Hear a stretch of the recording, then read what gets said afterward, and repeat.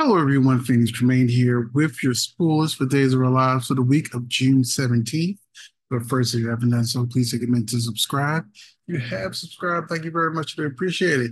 Please hit that like button so YouTube knows a good channel for soap fans. And we have a membership where you will have seen this video uh, almost a week early.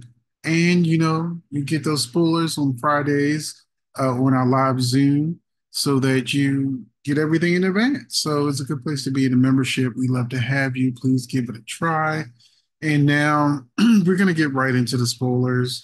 I am still going to do the commentary for um, Days of Our Lives. I'll probably do it on Tuesday, uh, talking about the week in advance. The previous week with the new writers coming back up until maybe Monday or Tuesday episode, because we got the demise of Constantine, Teresa, you know, getting a reprieve. But I think it's actually going to be Xander's mother that they keep talking about that would eventually lead to the truth coming out about Xander being Victor's son, because Xander's mother, she knows who she slept with. So there's a good chance that that will be the big reveal. Also, in these spoilers that you're about to hear, it implies that Alex is going to propose to Teresa. So I don't know if they'll have an Alex, Xander, Sarah, Teresa double wedding where the truth comes out, or if it's at a Teresa and Alex wedding and the truth comes out, or the truth comes out as Xander and Sarah's wedding, with the mother being there. So, we were told by the head writer, Ron, that the secret will come out and Teresa will be exposed. So I don't know how soon they want to do it because July sweeps is coming up. Now, with that said, I can get to the spoilers. Monday, uh, with Chanel leaving Salem on the horizon.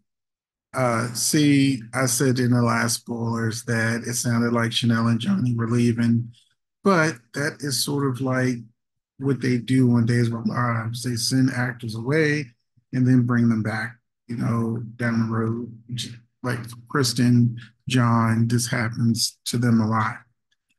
Um, Paulina is down in the dumps. Luckily for her, Abe is by her side to give her the comfort that she needs.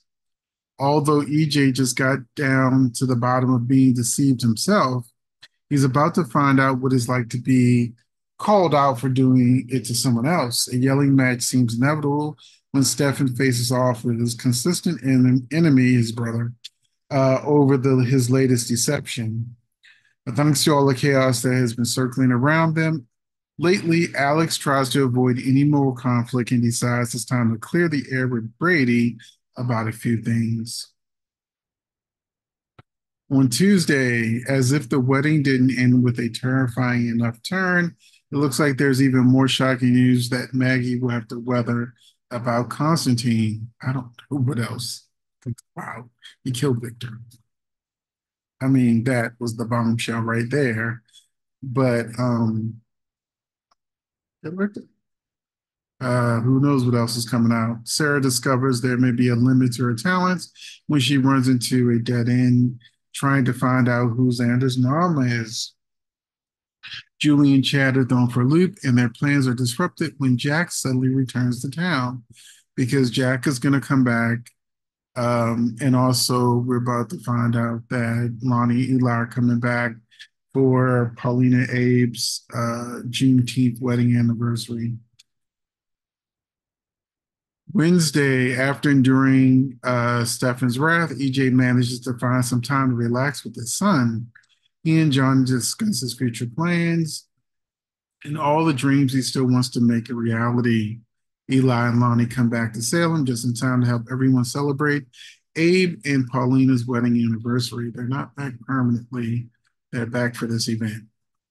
Away from Jack's probing, Chad and Julie manage to discover something that could rock many lives, which is Abigail being alive or somebody that looks like Abigail, because I've heard different things. that it's a look-alike. It's not actually Abigail, but this is Salem. People come back from the dead all the time. Jack came back from the dead. EJ came back from the dead. Stefan came back from the dead. So dead's not dead in Salem.